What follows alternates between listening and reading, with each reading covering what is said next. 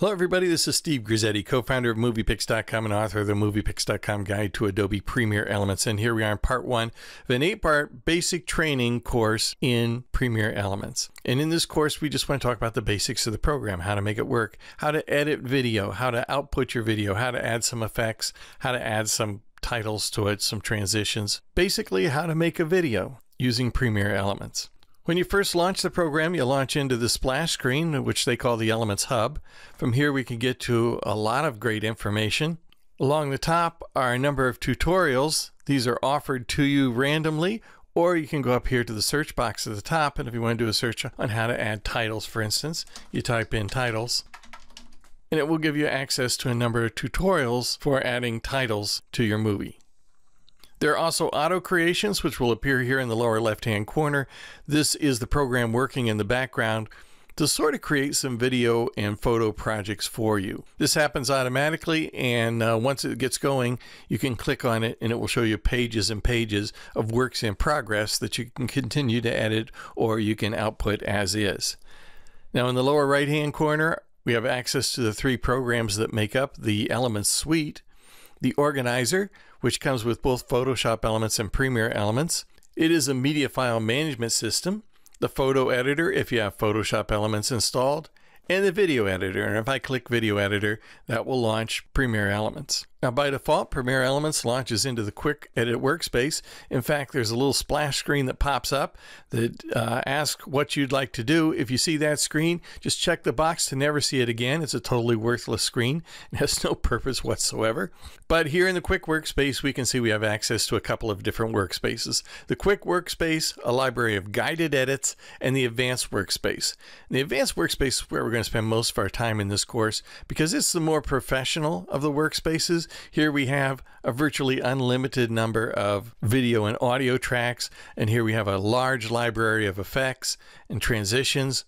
You'll see once we're over here in the Quick Workspace, things are a lot simpler and we have a limited library and a limited number of tracks. In fact, only one video track and a track to add music underneath it. But let's start up a project, and in Premiere Elements, starting a project is as simple as adding media to your timeline. To add media to your timeline, go up here to the upper left-hand corner and select Add Media. We can come through the Elements Organizer, the data or the media management tool that comes with the program, or we can go to Files and Folders and simply open up our computer's media browser. From here, I'm just going to select, holding down the Shift key, the first and the last in a series, and add 5 clips to my timeline.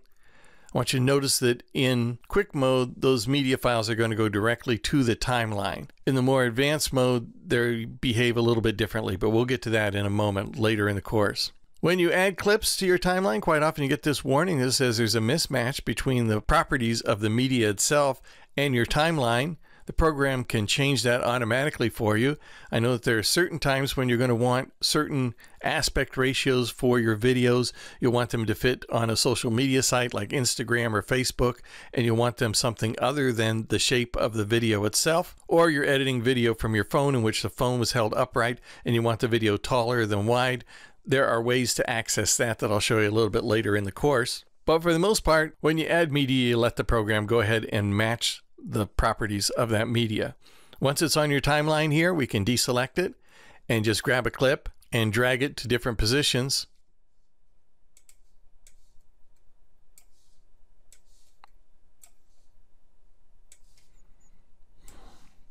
We can also trim the clips. So for instance, this first clip here is 13 seconds long. If I go to the lower right-hand corner and click on the film strip, I have access to Smart Trim. And here in Smart Trim, I can trim the clip. I can cut off unnecessary footage from the beginning or the end.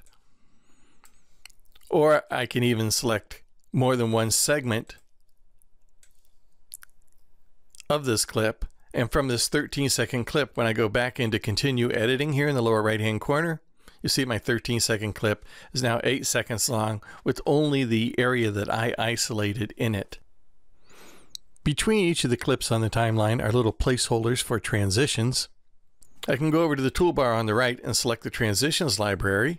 And here I can drag transitions right between any clips. Now, there are ways to modify the transitions. We'll look at that later in the course. But for now, we've added now transitions between each of the clips. And to access the properties for those transitions, all we need to do is just click on the transition and click on the More button. And we can get to the transitions properties. You notice that we've only got one video track. That makes it a little difficult to add titles. Titles are always attached to the clips in quick mode. So here in quick mode, if I select a clip, you notice I have the option to add a title to it by clicking on the little T above the clip here on the timeline. And I can add text, say, The Arrival. I can select that text, and using the properties window over to the right, I can change the properties of it. I can make it, for instance, larger. I can change its color. I can change its font.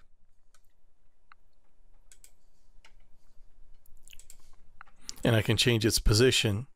And we'll talk about titles and the properties of titles later on in this course.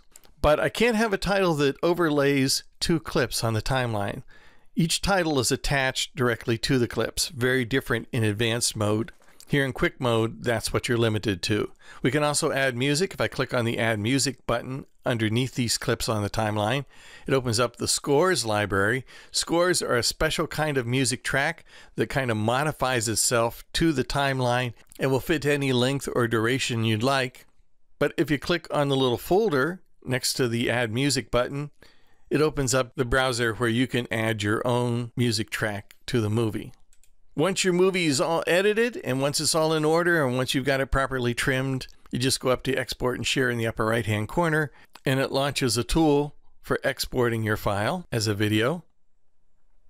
But as I say, Quick View is a fairly simple and efficient area to edit a video. You'll notice when I go over to the Advanced mode, I get a warning saying, once you go to Advanced mode, you can't really come back. That's because Advanced mode can do many more things than Quick mode can.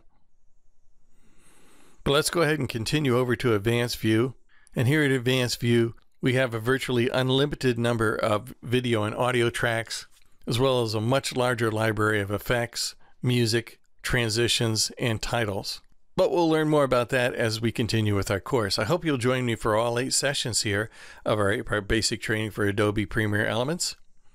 I'm Steve Grizzetti. I wrote the MoviePix.com guide, and I hope to see you in part 2 of this course.